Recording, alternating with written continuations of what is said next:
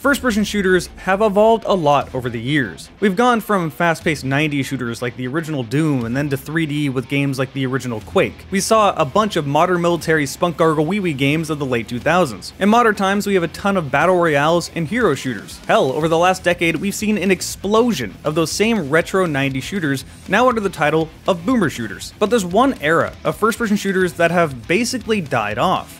That's the Half-Life era. But thankfully, the nostalgia cycle has come around and we're starting to see more of those style of games. These games are largely inspired by Half-Life, so I've started calling them Half-Likes. And that's what we're going to be discussing today.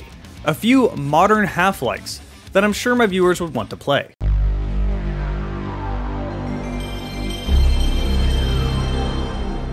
Hey, Jarek the Gaming Dragon here, and I love Half-Life.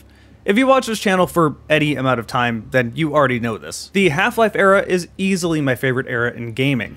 Half-Life quite literally changed first-person shooters forever, overnight. I was working on a first-person shooter when Half-Life came out. Our demo was coming out like in a week, and then it was announced the Half-Life demo was going to come out. You know, everybody played, and it was like this quiet discomfort that sort of spread throughout the entire studio. The demo came out, the game came out, and it just thudded. It was an echo of nothing. Nobody cared because the entire industry fundamentally shifted with the release of that demo. Everybody in the gamer side and the creator side all had their brains collectively flipped. It was the they live moment where Roddy Piper's putting the glasses on and seeing the signs, right? That is truly how I felt going, oh, this is how games can be. That is from NoClip's Half-Life documentary. I cannot recommend that video enough. It is a really good video. Highly encourage you to watch it. I put a link down below in the video information and also a link in the top right. I've seen some people argue that the original Half-Life is a boomer shooter, but I vehemently disagree. I think if you make anyone play the original Quake and then play the original Half-Life one after another, no matter how much they play video games, they'll instantly be able to tell the difference. Hell, have them play Quake 4 right after and you'll be able to see that even Quake was inspired by Half-Life. It's not an exaggeration to say that Half-Life killed boomer shooters for a while. I still know some people that are a little bitter about this, but Half-Life was such a good game that they can't really be that mad about it. So what did Half-Life do so differently? Well, that could be a video in its own right, so I'll try to keep this short. 90s shooters were fast-paced and action-oriented. Half-Life intentionally slowed things down. Half-Life was all about a believable world and atmospheric storytelling. The game didn't pull you out of the moment to force you to look a certain direction in a cutscene. The developer didn't want to be playing the game, they wanted the player to play the game. So while there was scripted events, they felt natural. The world was existing around you, instead of existing because of you. The too long didn't read is that there was a heavy focus on story, which shooters didn't usually do. The second big thing was the pacing. Well, yes, the memes about Gordon Freeman bunny hopping across the map are hilarious, the general movement is slower in Half-Life than shooters before it. Keep in mind, the average player isn't going to be a speedrunner and isn't going to know the quirks of the Quake engine. Half-Life was definitely not made with that in mind. The general pacing Valve goes for with Half-Life games is 15 to 20 minutes of combat with 5 to 10 minutes of downtime. This gives the player ample time to really explore your environment instead of constantly being forced to fight enemies non-stop, which can definitely burn you out. But that leads me to the third thing. Valve believes heavily in player expression. If enough players think something is the solution to a puzzle that wasn't intended to be the solution, then Valve will make it the solution anyway. Hell, this works down to even very basic mechanics. For example, when it comes to Half-Life 2, the first few playthroughs I had, I didn't even know that pressing E on these ammo crates would open them, because just hitting them with a crowbar opens them. The crowbar was your solution to everything in Half-Life 1, so naturally enough players wanted to do this to make Valve actually have that work. So here's the three things that made Half-Life so different for its time. Atmospheric world building with immersive storytelling, a very particular rhythm to its combat rest pacing, and the illusion of complete player freedom. Even if the world is scripted, it never feels like the developer is forcing you to do something. It always feels like you are in control. Which is why Call of Duty campaigns always have been and always will be bad, don't at me. With that all explained, let's talk about these Half-Likes. I only have one rule.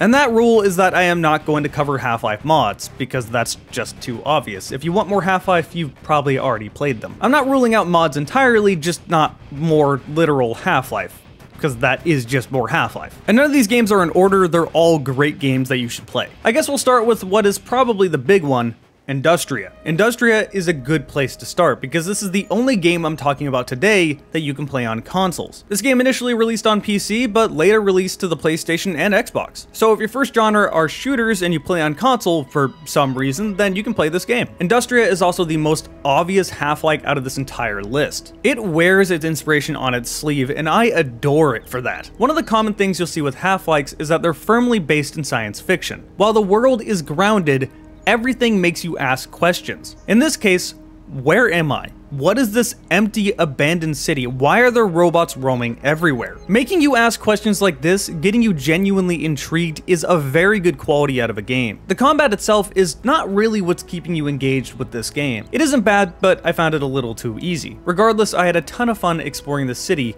and one of the reasons is because this game looks so darn good. I have no idea how a team of only 5 or 6 people managed to do this, but if you want more Half-Life, this is absolutely a great place to start. The next game is Adaca.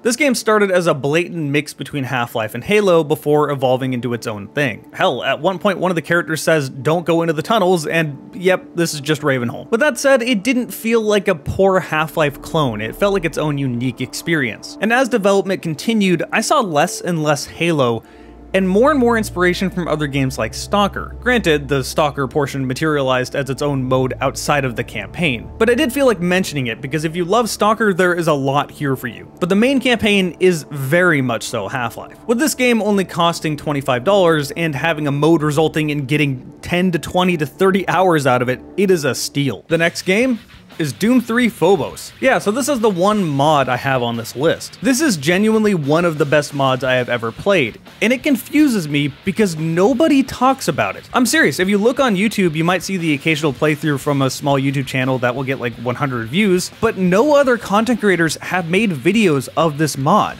and I don't know why. This mod is of absurdly high quality, and it really deserves more attention. And it blatantly advertises itself as being one of those early 2000s games. One of those games that I guess nowadays can be considered the second generation of retro shooters. It has that immersive world, it has that combat relax pacing. And for those people that think that the Doom 3 shotgun sucks, you're wrong, by the way. They entirely changed up their maps and rebalanced the shotgun to give it more range. In fact, they just rebalanced all the weapons in Doom 3, so while most of them use the same model, they don't at all feel the same.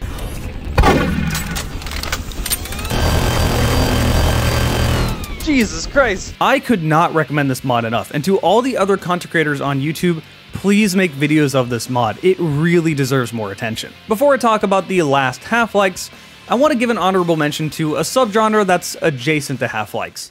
That's the woo shooter. Woo shooters are games that are inspired by the original Fear, because Fear was inspired by John Woo movies. Fear is a really interesting case because it's almost a blend of boomer shooters and Half-Life style games, yet it feels unique from anything else around it. But the main thing that's been emphasized in new woo shooters is the combat. The best way it can be described is gun fu with tons of particle effects. This could be its own video on its own, but I did really want to mention them because if you like Half-Life style games, you probably also like these. The first one I want to mention is the only one that's actually out right now. This is Severed Steel. This takes the combat of Fear, adds a ton of movement to it, and dials it up to 11. It's definitely inspired by Fear, and I still think it's firmly a woo shooter, but we're getting into weird territories where this is kind of close to a boomer shooter 2 in gameplay. Regardless, if you liked Fear's combat, you're probably also going to enjoy this game. It is a lot of fun. The other two I'm going to mention are much more similar to that of the original Fear overall. The first one is Trepang, which is almost just Fear's combat but modern. There is so much gore in this game, I love it. And the last woo shooter is Selaco. I am looking forward to this game above almost everything else right now. I actually had access to a demo that I couldn't talk about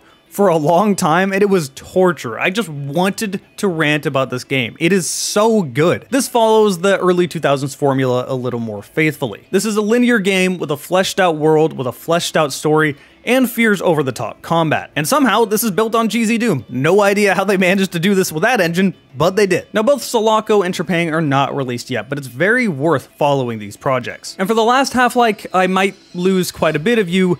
These are numerous VR games. Anytime I mention VR or any VR video I make, it tends to get a lot less views, which makes me really disappointed. I think people have the logic of, well, I'm not going to play VR, I don't have access to VR, so I don't care, and then they click away. But stick with me, because VR has been some of the most fun I have had in gaming since that mid-2000s time where every game was fresh and new and revolutionary. And just as a platform, VR caters exactly to that Half-Life style of game. And this is totally coincidental. If you try to take control away from a player in VR, it genuinely feels nauseating. Something as simple as cutscenes are really hard to figure out. As a result, everything needs to be in the player's control. But at the same time, VR is also more taxing on your computer, so you can't really make things as big as you would want to. You naturally are going to have to make linear, scripted games. I know there are exceptions to this, like, say, Into the Radius, which is literally just Stalker in VR. I haven't made a video of it yet, I do want to eventually. It's really, really good. But for the most part, it is a lot easier to make a Half-Life style game in VR, especially since one of the big things about this style of game is immersing you in that world. And what is more immersive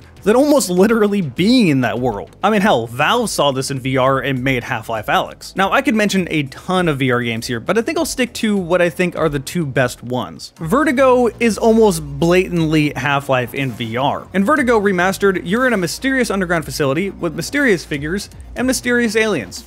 Does this sound familiar? Yeah, this is basically Half-Life. In fact, the best way I can describe this game is the story of Half-Life meets the tone of Portal. Hell, there's even something that seems like almost an alternative Portal gun. Yet, it's not just a Half-Life clone. This feels like its own thing in its own world. It unfortunately doesn't get enough attention, probably just because of the graphics, which make me disappointed. It's definitely stylized instead of trying to be realistic graphically, but I don't see that as a problem. They're also currently working on Vertigo 2. I don't know when this will release, but now is the best time to play the original game. It absolutely stands up and is one of the best experiences I've had in VR. But it's not the best experience, because the best experience is easily Boneworks. Yeah, you knew this one was coming. Boneworks is such a good game that I hold it up there with my top 3 favorite video games of all time. It's right up there with the original Half-Life and the original Fear. To me, this game is the defining VR title. Its direct presentation of the story is a little bit lacking, I'll be honest. However, its atmospheric world building is fantastic. The story is definitely there, you just have to look for it. And if you're in VR, you are unintentionally looking for it. But the best thing about Boneworks is that the developer, Stress Level Zero,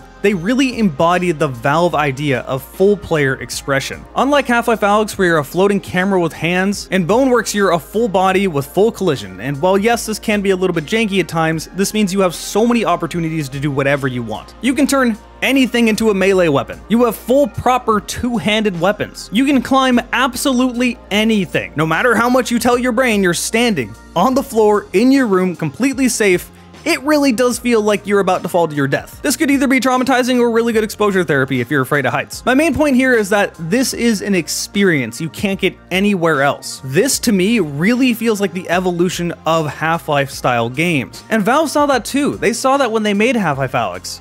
But they didn't go all out, they played it really safe. Now, yes, Bone Lab does exist, but I'm actually pretty disappointed with its campaign. The full package is great, and I can't wait to see what mods come out of it. But if you're just looking for a solid campaign, I would recommend you stick to Boneworks. And hey, there you go, there are some Half-Likes to play. I really hope the nostalgia cycle kicks in, because I'm seeing a lot of people wanting more Half-Life style games. I like boomer shooters, don't get me wrong, but we have a lot of them, and we don't have many Half-Life games anymore. If I had to make the hard choice of just deleting one of these genres, I would get rid of boomer shooters and just fully embrace Half-Likes. I really miss this era in gaming, it is easily my favorite. But that about sums up this video. A little different than what I usually make, so I hope you enjoyed it. Want to give a big thanks to everyone that subscribes to me over on Twitch. If you subscribe to my Twitch, you get to see my videos at least 1 week ahead of time. And even if you don't, that's cool, I understand. It's still fun hanging out over here. Huge thanks goes to everyone that watched this video.